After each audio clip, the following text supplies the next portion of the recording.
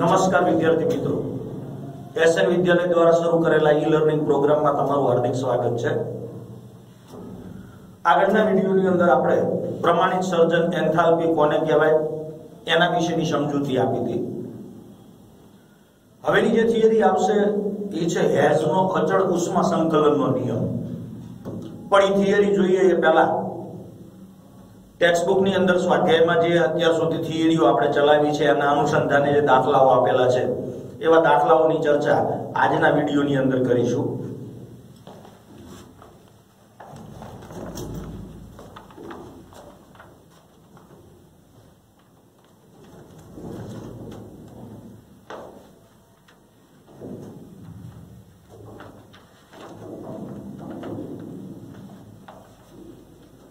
સ્વાધ્યાયની અંદર પહેલા કેટલાક વિકલ્પો આપેલા છે એ વિકલ્પોની આપણે ચર્ચા કરીએ। જે ટોપિક આપણે ચલાયા છે એના અનુસંધાને હોય એવા એમસીક્યુ ની ચર્ચા આપણે કરીશું। પહેલું કીધું છે કે ઉષ્મા ગતિ અવસ્થા વિધેય એ ખાલી જગ્યા રાશિ છે। ઉષ્મા ગતિ અવસ્થા વિધેય કોને કહેવાય? તો કે પ્રણાલીના કેટલાક ગુણધર્મો જે માત્ર પ્રણાલીની અવસ્થા ઉપર જ આધાર રાખે છે, પણ ઈ અવસ્થા કેવી રીતે પ્રાપ્ત થઈ છે, ઈ અવસ્થા પ્રાપ્ત કરવાની પદ્ધતિ અથવા તો એના પથ ઉપર આધાર રાખતા નથી, અને એને આપણે અવસ્થા વિધેય કહીએ છીએ। તો અવસ્થા વિધેય ઉષ્માગતિકીય એ કેવી રાશિ છે? તો કે જેનું મૂલ્ય પથથી સ્વતંત્ર છે। એટલે અવસ્થા વિધેય જે પથ ઉપર આધાર રાખતું નથી। આ બે વિધેય એવા હતા કે જે પથ ઉપર આધાર રાખતા, એક ઉષ્મા અને બીજું કાર્ય Q અને W। જ્યારે આંતરિક ઉર્જા છે, એન્થાલ્પી છે, આવા બધા વિધેયો ઈ અવસ્થા કેવી રીતે પ્રાપ્ત થઈ છે એની પદ્ધતિ ઉપર અથવા એના પથ ઉપર આધાર રાખતા નથી। તો પહેલા વિકલ્પની અંદર જવાબ આવશે કે અવસ્થા વિધેય કે જેનું મૂલ્ય ઈ પથથી સ્વતંત્ર છે।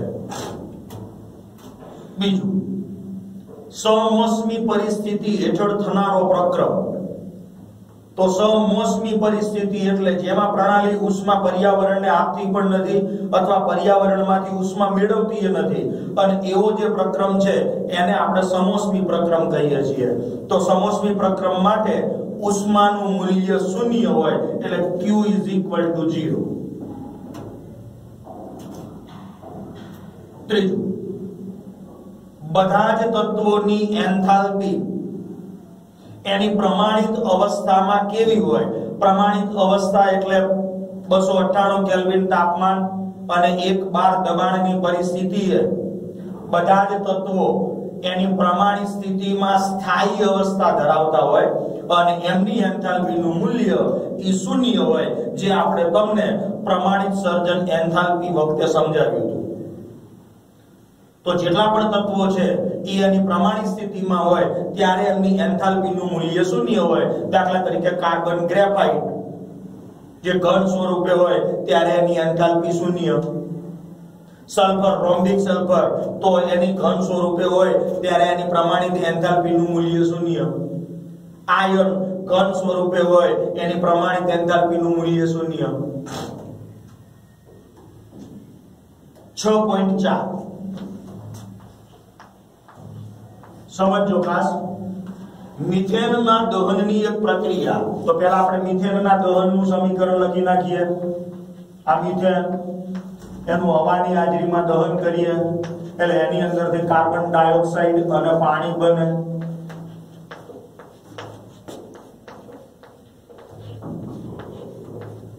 સમીકરણને પહેલા સંતુલિત કરી નાખીએ। કાર્બન 1, હાઇડ્રોજન 4, અહીંયા 2 છે 4, ઓક્સિજન અહીંયા 2, સામેની બાજુ 4, અહીંયા 2। તો આ મિથેનના દહનની પ્રક્રિયા તમને આપેલી છે, અને એ પ્રક્રિયામાં થતો આંતરિક ઉર્જાનો ફેરફાર ડેલ્ટા U એનું મૂલ્ય તમને x આપેલું છે। ડેલ્ટા U નું મૂલ્ય ઈ તમને x કિલોજૂલ પ્રતિ મોલ આપેલું છે। તો આ પ્રક્રિયા દરમિયાન થતો એન્થાલ્પીનો ફેરફાર એટલે પ્રમાણિત એન્થાલ્પીનો ફેરફાર તો ડેલ્ટા H 0 ઈ આપણે શોધવું છે। તો જ્યારે કોઈ આવું રાસાયણિક પ્રક્રિયા સમીકરણ આપેલું હોય અને એની અંદર એન્થાલ્પી ઉપરથી આંતરિક ઉર્જાનો ફેરફાર ગોતવો હોય અથવા તો આંતરિક ઉર્જા આપેલી હોય ને એન્થાલ્પીનો ફેરફાર શોધવો હોય તો એ પ્રક્રિયા સમીકરણની અંદર પહેલા આપણે ડેલ્ટા એન ગેસિયસ મેળવવું પડે. તો ડેલ્ટા એન ગેસિયસ એટલે નિપજ બાજુ રહેલા વાયુઓના કુલ મોલ, એટલે વાયુના મોલને જ આપણે ગણતરીમાં લેવાના છે, માઈનસ પ્રક્રિયક બાજુ રહેલા વાયુઓના કુલ મોલ. તો નિપજ બાજુ જે વાયુઓના મોલ છે એમાં 1 મોલ છે કાર્બન ડાયોક્સાઇડનો, તો 1 મોલ માઈનસ પ્રક્રિયક બાજુ વાયુના મોલ 2 મોલ O2 અને 1 મોલ મિથેન એટલે 3 મોલ છે, એટલે ડેલ્ટા એન ગેસિયસ ઈ -2 આવશે. હવે આપણું સમીકરણ છે કે ભાઈ delta H is equal to delta U plus delta N gaseous RT. તો ડેલ્ટા U એનું મૂલ્ય આપણને x આપેલું છે. હવે એની અંદરથી મારે આ પદ બાદ કરવું પડે કારણ કે ડેલ્ટા n ગેસિયસ -2 છે એટલે -2RT. તો ડેલ્ટા U માંથી હું આ પદ બાદ કરું ત્યારે મને ડેલ્ટા H નું મૂલ્ય મળે. તો એનો અર્થ શું થયો કે ભાઈ આ બેમાં કોનું મૂલ્ય વધુ હશે? તો કે ડેલ્ટા U નું મૂલ્ય એ ડેલ્ટા H ના મૂલ્ય કરતા વધુ હશે કારણ કે એમાંથી આ પદ બાદ કરીએ ત્યારે આપણને ડેલ્ટા H મળે છે. એનો અર્થ એવો થાય કે delta U is greater than delta H. તો આવો વિકલ્પ આપણને ત્રીજા નંબરની અંદર આપેલો છે કે ભાઈ delta U is greater than delta H હશે. ત્યાર પછી આવશે 6.5 નંબરનો વિકલ્પ.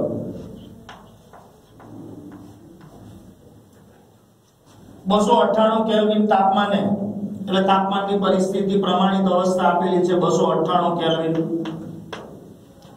અને 298 કેલ્વિન તાપમાને મિથેન, ગ્રેફાઇટ અને ડાયહાઇડ્રોજન એમની દહન એન્થાલ્પી આપણને આપેલી છે.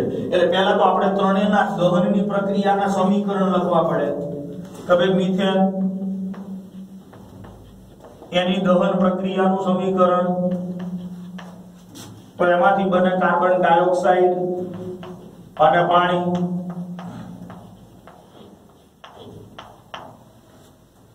સમીકરણ સંતુલિત કરીએ એટલે અહીંયા 2 એટલે પહેલું સમીકરણ આ છે. અને ઈ દહનની પ્રક્રિયામાં થતો એન્થાલ્પીનો ફેરફાર આપણને આપેલો છે. તો આ પ્રક્રિયામાં થતો એન્થાલ્પીનો ફેરફાર એનું મૂલ્ય આપણને આપ્યું છે ઈ છે -890.3 કિલોજૂલ પ્રતિ મોલ. બીજું આપ્યું છે ગ્રેફાઇટ નું દહન. તો ગ્રેફાઇટ એટલે કાર્બન, ગ્રેફાઇટ અને એનું દહન કરીએ તો ગ્રેફાઇટ નું દહન કરીએ એટલે એની અંદરથી કાર્બન ડાયોક્સાઇડ મળે. અને ઈ પ્રક્રિયા દહનની એનો એન્થાલ્પી ફેરફાર એનું મૂલ્ય પણ આપણને આપેલું છે કે ભાઈ ડેલ્ટા RH પ્રમાણિત સ્થિતિમાં ઈ છે -393.5 કિલોજૂલ પ્રતિ મોલ. ત્રીજું આપ્યું છે ડાયહાઇડ્રોજન નું દહન. તો ડાયહાઇડ્રોજન નું દહન એટલે એનું પણ હવાની હાજરીમાં આપણે દહન કરીએ. અને ડાયહાઇડ્રોજન નું દહન કરીએ એટલે એની અંદરથી આપણને પાણી મળે. અહીંયા હાફ મૂકી દઈએ, સમીકરણ સંતુલિત થઈ જાય. અને એ પ્રક્રિયાનો એન્થાલ્પી ફેરફાર એનું મૂલ્ય પણ આપણને આપેલું છે કે ભાઈ હાઇડ્રોજન ની દહન એન્થાલ્પી એનું મૂલ્ય છે -285.8 કિલોજૂલ પ્રતિ મોલ. તો આપણે મિથેનની સર્જન એન્થાલ્પીનું મૂલ્ય શોધવું છે. તો મિથેનની સર્જન એન્થાલ્પી એટલે આપણે મિથેનનું સર્જન કરવું પડે. તો મિથેનની સર્જન એન્થાલ્પી શોધવી હોય તેનું પ્રક્રિયા સમીકરણ કે ભાઈ આ મિથેન, તો 1 મોલ મિથેનને એમાં ભાગ લેતા તત્વોની પ્રમાણિત સ્થિતિ એટલે કે કાર્બન, ગ્રેફાઇટ અને હાઇડ્રોજન વાયુ આમાંથી બનાવવાનો છે. તો 1 મોલ મિથેન બનાવીએ ત્યારે ઈ પ્રક્રિયામાં થતો એન્થાલ્પીનો ફેરફાર આપણે ગોતવો છે. મિથેનની સર્જન એન્થાલ્પી શોધવી છે. તો આ સર્જન એન્થાલ્પીનું મૂલ્ય આપણે મેળવવું છે. તો ઉપરના સમીકરણોનો સહારો લઈ અને આપણે આવું સમીકરણ લાવવાનું છે. આ 3 જે સમીકરણો આપ્યા છે એ 3 સમીકરણનો ઉપયોગ કરી અને આપણે આવી મિથેનની આ પ્રક્રિયાનું સમીકરણ લાવવું છે. ચલો પહેલા કાર્બન ગ્રેફાઇટ શેમાં છે તો કે આમાં. તો ઈ સમીકરણમાં કાર્બન પ્રક્રિયક બાજુ છે, આમાંય પ્રક્રિયક બાજુ છે. તો બીજા નંબરનું સમીકરણ છે એ એમના એમ લખી દઈએ. તો કે કાર્બન ગ્રેફાઇટ પ્લસ O2 એમાંથી બને છે CO2 અને એનો એન્થાલ્પી ફેરફાર આપણને આપેલો છે ઈ છે 393.5 કિલો જૂલ પ્રતિ મોલ. બીજું હાઇડ્રોજન વાળું સમીકરણ. તો હાઇડ્રોજન વાળું સમીકરણ અહીંયા છે પણ આમાં 2 મોલ છે, આમાં 1 જ મોલ છે. એટલે મારે સમીકરણ 3 ને 2 વડે ગુણવા પડશે. તો સમીકરણને 2 વડે ગુણવું એટલે એના એન્થાલ્પીના ફેરફારને પણ મારે 2 વડે ગુણવા પડે કારણ કે એન્થાલ્પીનો ફેરફાર એ માત્રાત્મક ગુણધર્મ છે. તો સમીકરણ 3 ને હું 2 વડે ગુણી નાખું એટલે 2H2 ગેસ, આને 2 વડે ગુણીએ એટલે O2 ગેસ અને એની અંદરથી 2H2O લિક્વિડ અને એનો એન્થાલ્પી ફેરફાર 2 વડે ગુણ્યા છે એટલે આપણે 2 વડે ગુણવા પડશે. 2 ગુણ્યા -285.8 આટલા કિલો જૂલ પ્રતિ મોલ. હવે મિથેન. તો મિથેન નીપજ બાજુ છે. જ્યારે અહીંયા તમને પ્રક્રિયા જે સમીકરણ છે એમાં ડાબી બાજુ પ્રક્રિયક તરીકે આપેલો છે. તો મારે સમીકરણ 1 ને ઉલટાવવું પડે. તો સમીકરણ 2 છે અને મૂળ સ્વરૂપે જ લખ્યું. સમીકરણ 3 ને 2 વડે ગુણ્યા અને સમીકરણ 1 ને ઉલટાવીએ તો સમીકરણ 1 ને ઉલટાવીએ એટલે નીપજો પ્રક્રિયક બાજુ આવતી રહે.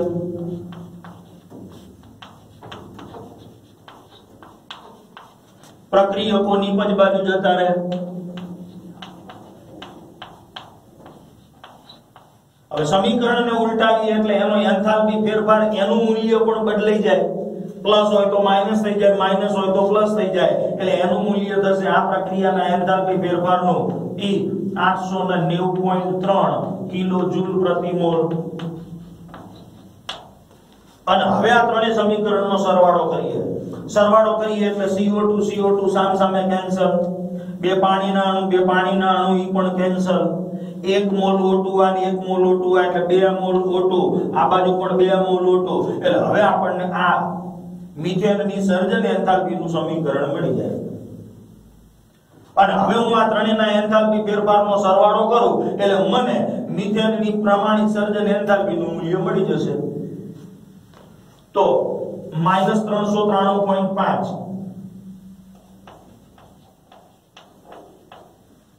પછી આ 2 ગુણ્યા 285.8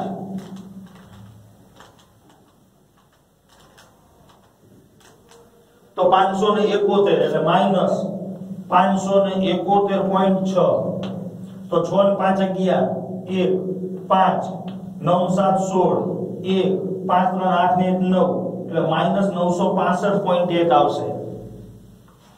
જ્યારે આનું મૂલ્ય પ્લસ છે તો આની અંદરથી આપણે આ બાદ કરી નાખીએ એટલે -890.3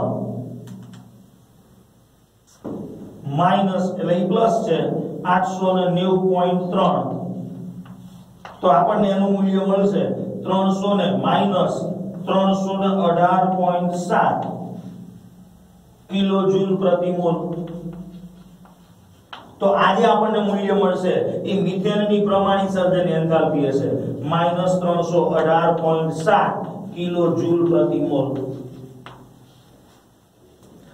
તો સર્જન એન્થાલ્પી શોધવાનું કે ત્યારે ઈ સંયોજનના 1 મોલને એમાં ભાગ લેતા તત્વોની પ્રમાણિત સ્થિતિમાંથી બનાવવાનું અને બાકીના સમીકરણોને એ પ્રમાણે ગોઠવવાના કે જેથી એમના સરવાળા દ્વારા આપણને એની સર્જન એન્થાલ્પીનું સમીકરણ મળી જાય.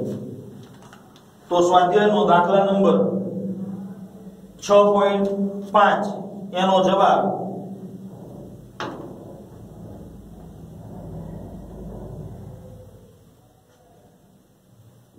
આમાં તો છે નહીં.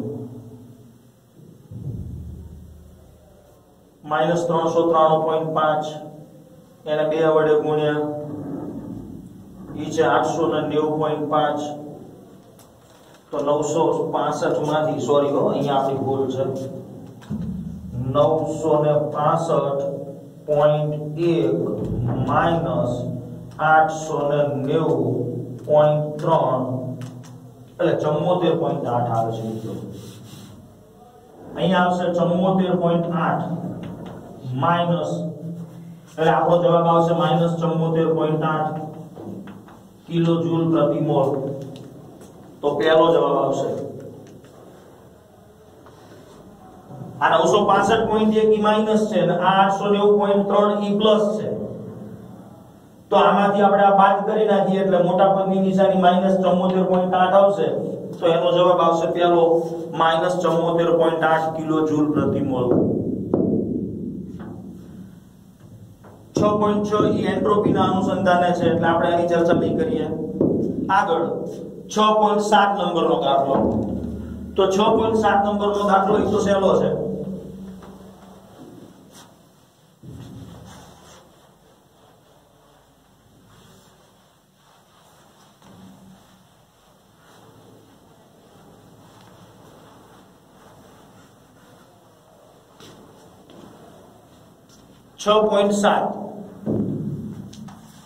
તો 6.7 ની અંદર આપણને કીધેલું છે કે એક પ્રક્રમ જેમાં પ્રણાલી દ્વારા 701 જૂલ ઉષ્મા શોષાય છે એટલે પ્રણાલી ઉષ્મા મેળવે છે તો Q નું મૂલ્ય ધન આવશે.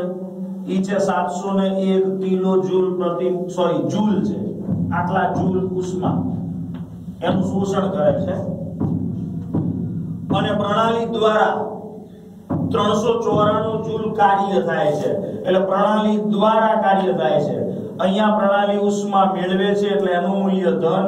પ્રણાલી દ્વારા કાર્ય થાય છે. જો પ્રણાલી પર કાર્ય થાય તો કાર્યનું મૂલ્ય ધન. પ્રણાલી દ્વારા કાર્ય થાય તો કાર્યનું મૂલ્ય ઋણ એટલે ઈ આવશે -394 આટલા joule.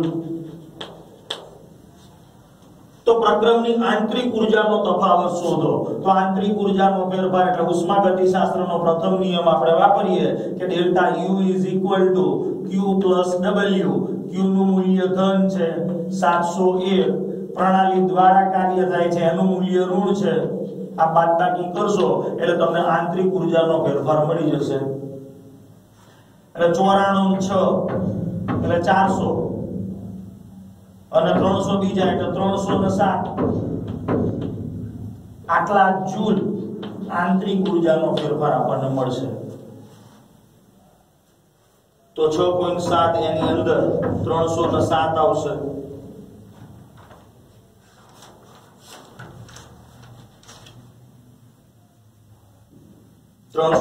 Joule.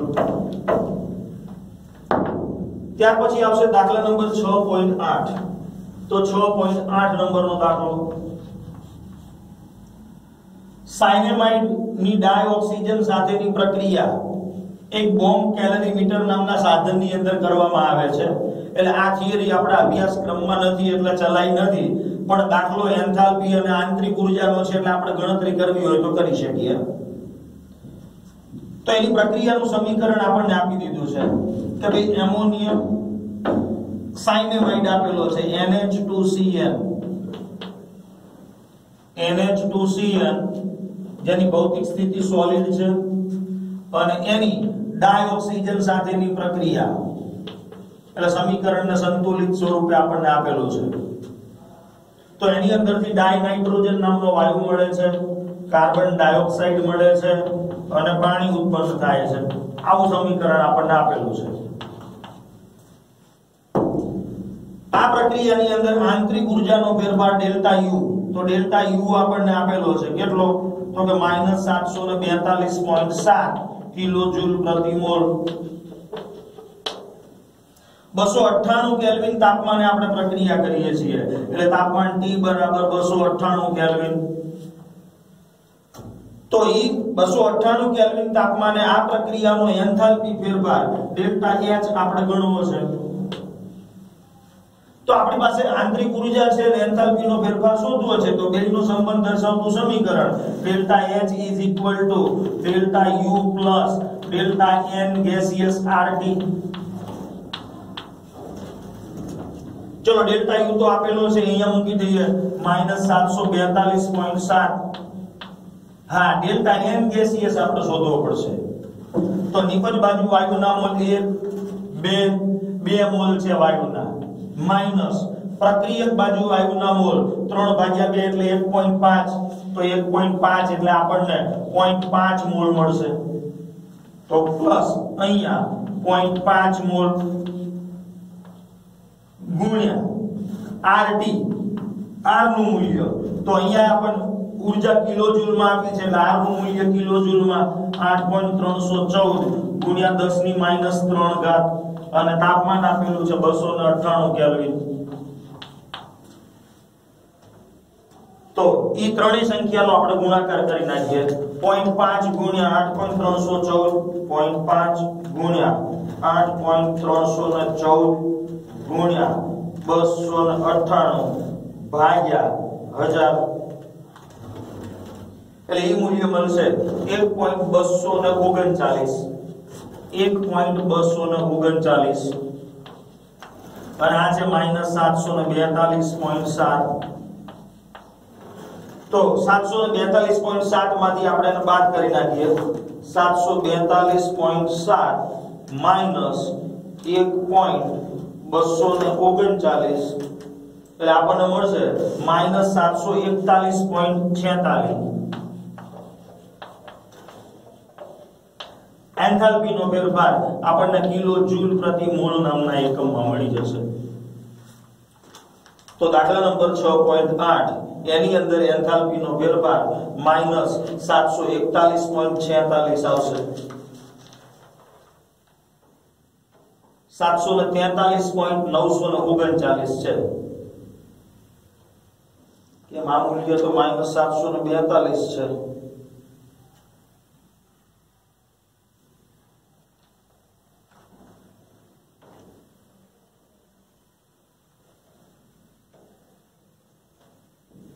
Delta N gaseous 1 ને 2, નાઇટ્રોજન 2, હાઇડ્રોજન 2, કાર્બન 1, ઓક્સિજન 2 અને 1 3, અહીંયા 3 બરાબર જ છે.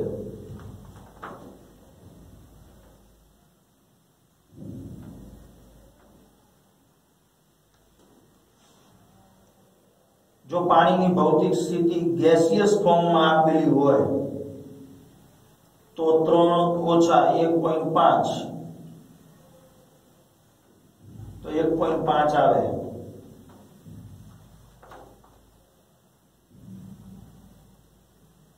તો આંતરિક ઊર્જાનો ફેરફાર -742.7 છે. 742.7 1.239 થાય છે. 2 માંથી 1.5 મોલ બાદ કરીએ, 0.5 મોલ જ આવે છે.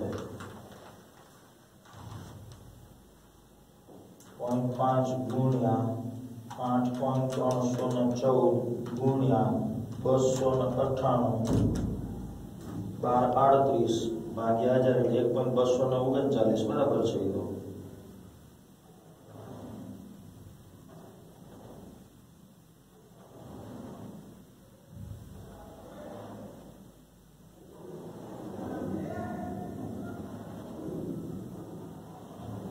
તો પાણીનો મોલ 1 લઈ લઈએ આપણે, કેટલો જવાબ આવે છે?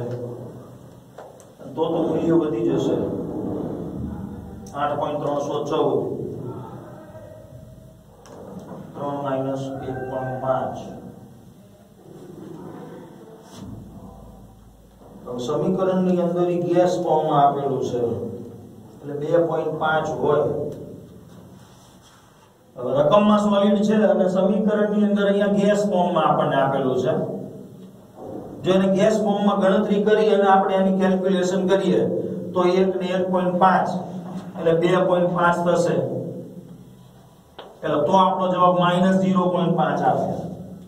એટલે તો અહીંયા -0.5 આવે અને તો અહીંયા આખું પદ છે એ માઈનસ થાય અને તો આપણો જવાબ ટેક્સ્ટ બુક પ્રમાણે આવી જાય.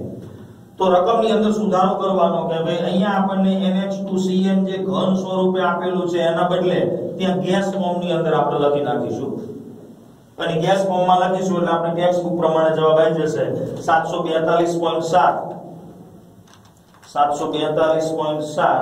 પ્લસ 1.239 એટલે તો આપણો જવાબ 743.93 આવશે. એટલે અહીંયા ભૂલ છે. જે સોલિડ આપ્યું છે એની જગ્યાએ આપણે ગેસ લઈ લઈએ એટલે ડેલ્ટા n ગેસિયસ બદલાઈ જશે. આ બાજુ 1 મોલ ને 2 મોલ એટલે વાયુના મોલ 2, આ બાજુ 1.5 મોલા અને 1 મોલા એટલે 2.5 મોલ એટલે -0.5 ડેલ્ટા n ગેસિયસ આવશે. જે આપણે પહેલા પ્લસ લખ્યું હતું એના બદલે -0.5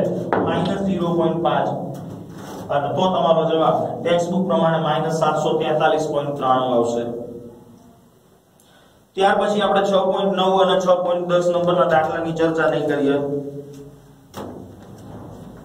એના પછી 6.11 નંબરનો 11 કાર્બનના CO2 માં દહનની એન્થાલ્પી એટલે કાર્બનનું દહન કર્યું છે અને એની દહન એન્થાલ્પીનું મૂલ્ય આપણને આપેલું છે. એટલે આમાંથી કાર્બન ડાયોક્સાઇડ મળશે અને એ પ્રક્રિયાનો એન્થાલ્પી ફેરફાર એ છે -393.5 આટલા કિલો જૂલ પ્રતિ મોલ. તો કાર્બન અને ઓક્સિજન માંથી 35.2 ગ્રામ CO2 બનાવો છે. અત્યારે આપણને આ કાર્બન 12 ગ્રામ કાર્બનના દહનથી અને 32 ગ્રામ ઓક્સિજનના દહનથી 44 ગ્રામ CO2 મળે છે. તો જ્યારે 44 ગ્રામ CO2 મળે ત્યારે એન્થાલ્પીનો ફેરફાર આટલો છે. તો આપણે ત્રિરાશી પદ મૂકીએ કે 44 ગ્રામ CO2 મેળવવા માટે જરૂરી ઉષ્મા એનું મૂલ્ય છે -393.5 કિલોજૂલ પ્રતિ મોલ. પણ આપણે તો CO2 કેટલો મેળવવાનો છે તો કે કાર્બન અને ડાયોક્સિજન માંથી માત્ર 35.2 ગ્રામ જ.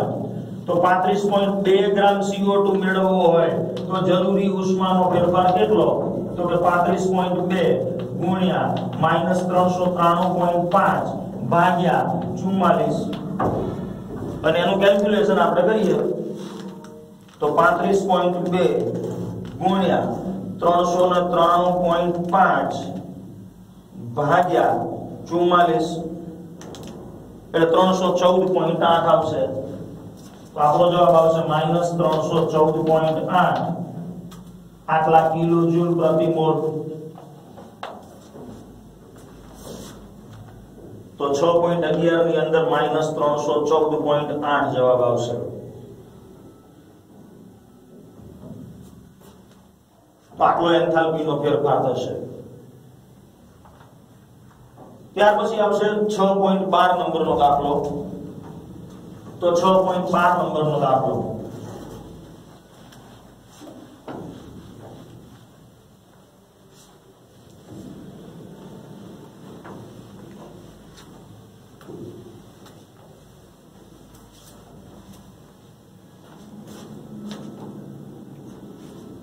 Carbon monoxide, carbon dioxide, ડાયનાઇટ્રોજન oxide અને ડાયનાઇટ્રોજન ટેટ્રોક્સાઇડ આ બધાની સર્જન એન્થાલ્પીના મૂલ્યો આપણને આપેલા છે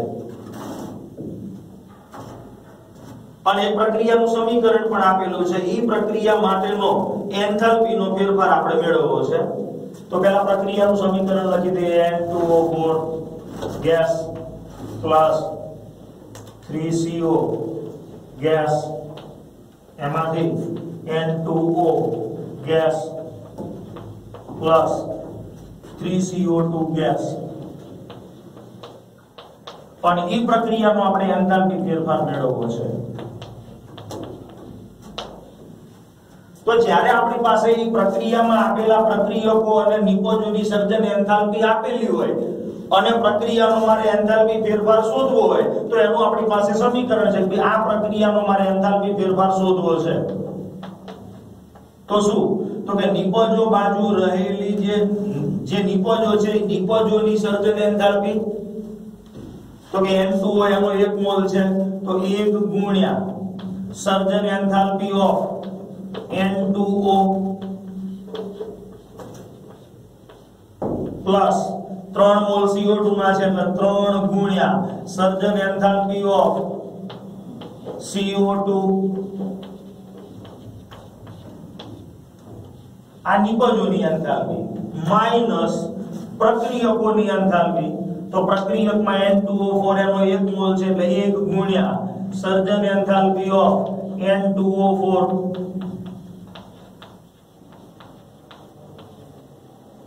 પ્લસ 3 મોલ CO ના છે એટલે 3 ગુણ્યા સર્જન એન્થાલ્પી ઓફ CO.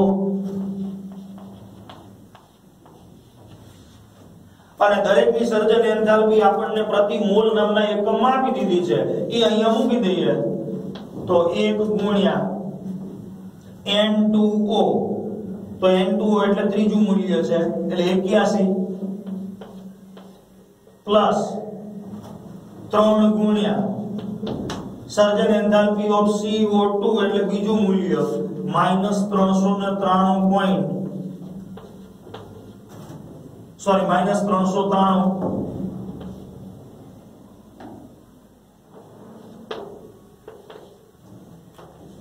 માઈનસ પ્રક્રિયક બાજુ જે પ્રક્રિયકો છે એની એન્થાલ્પી 1 ગુણ્યા N2O4 એની સર્જન એન્થાલ્પી એનું મૂલ્ય છે 9.7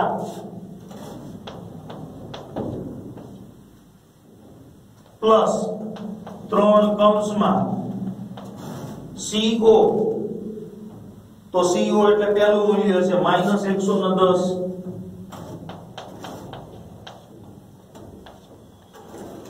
આ પ્રમાણે. અને હવે આપણે એનું કેલ્ક્યુલેશન કરીએ તો આ તો 81 માઈનસ 3 ગુણ્યા 393 1179 માઈનસ આ 9.7 અને માઈનસ 330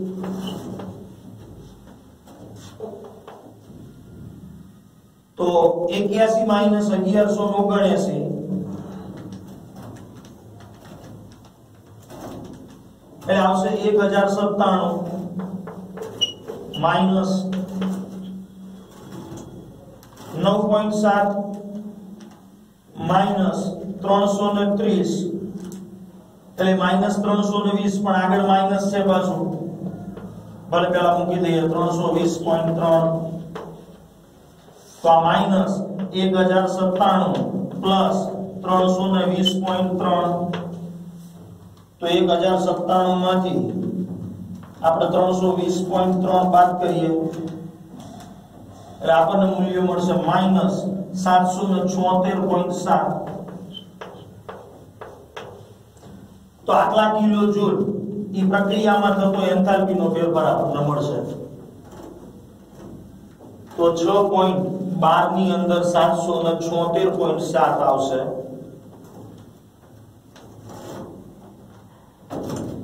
એટલે આપણે જવાબની નજીકમાં છીએ. ત્યાર પછી દાખલા નંબર 6.13 તો 6.13 નંબરનો દાખલો એક પ્રક્રિયાનું સમીકરણ આપેલું છે એમોનિયા વાયુની બનાવટ માટેનું.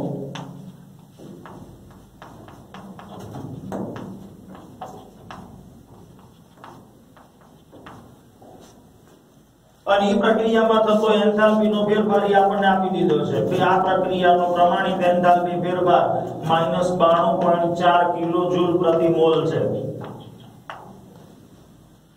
તો એમોનિયા વાયુની પ્રમાણિત સર્જન એન્થાલ્પી કેટલી હશે? હવે મારે એની પ્રમાણિત સર્જન એન્થાલ્પી ગણવી હોય તો મારે એમોનિયા વાયુનો 1 મોલ બનાવવો પડે. અહીંયા તો 2 મોલ છે. એનો અર્થ કે આખા સમીકરણને હું 2 વડે ભાગી નાખું અને સમીકરણને 2 વડે ભાગવું એટલે મારે એના એન્થાલ્પી ફેરફારને 2 વડે ભાગવા પડે. તો આ સમીકરણને 2 વડે ભાગીએ, આ સમીકરણને 2 વડે ભાગીએ તો 2 વડે ભાગીએ એટલે આવું સમીકરણ મળે 1/2n2 પ્લસ 3/2h2 અને એની અંદરથી આપણને એમોનિયા વાયુનો 1 મોલ મળે. આ એમોનિયાની પ્રમાણિત સર્જન એન્થાલ્પીનું સમીકરણ થયું. તો ઉપરના સમીકરણને આપણે 2 વડે ભાગ્યા છે એટલે એના એન્થાલ્પી ફેરફારને પણ 2 વડે ભાગવા પડે. તો એનું મૂલ્ય કેટલું આવશે? તો કે -92.4 ભાગ્યા 2 એટલે 2 4 8 1 2 6 12 2 2 4 -46.2.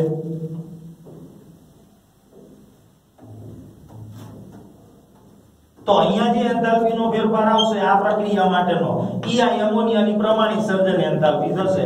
તો એમોનિયાની પ્રમાણિત સર્જન એન્થાલ્પીનું મૂલ્ય કેટલું આવે? તો કે -46.2 કિલોજૂલ પ્રતિ મોલ. તો 6.13 ની અંદર -46.2 આવશે કિલોજૂલ પ્રતિ મોલ. એના પછી આવશે 6.14 નંબરનો દાખલો જે પ્રમાણિત સર્જન એન્થાલ્પીનો છે અને અગત્યનો દાખલો છે.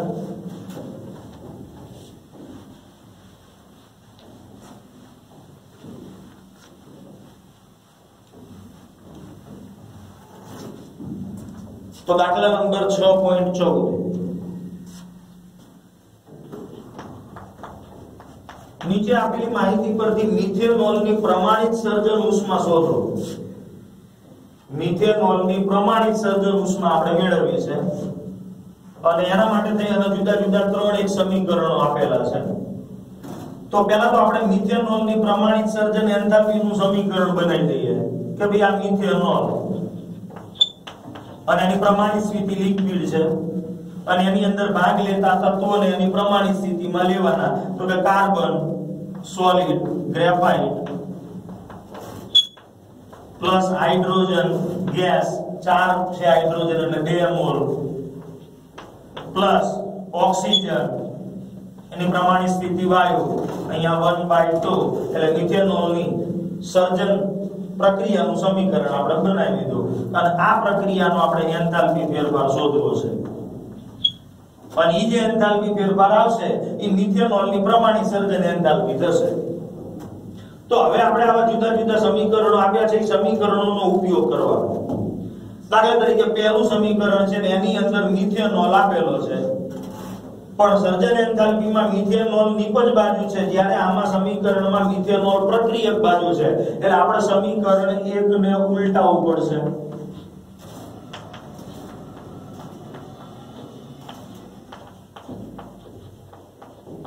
સમીકરણને ઉલટાવો એટલે એના એન્થાલ્પી ફેરફારનું મૂલ્ય પણ ઉલટાઈ જશે. પ્રક્રિયકો નિપજ બાજુ, નિપજો પ્રક્રિયક બાજુ એટલે પહેલું સમીકરણ આવું થશે CO2 પ્લસ 2H2O એની અંદરથી બનશે મિથેનોલ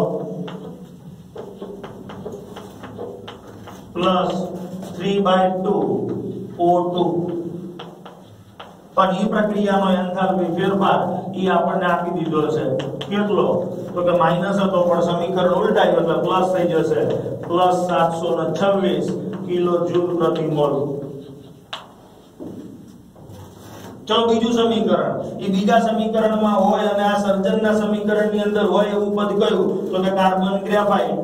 તો કાર્બન ગ્રેફાઇટ પ્રક્રિયકમાં છે આમાં, આ સમીકરણમાં પણ પ્રક્રિયકમાં છે અને 1 મોલ જ છે એટલે બીજા સમીકરણને મૂળ સ્વરૂપે લખતા સમીકરણ 2 ને મૂળ સ્વરૂપે લખતા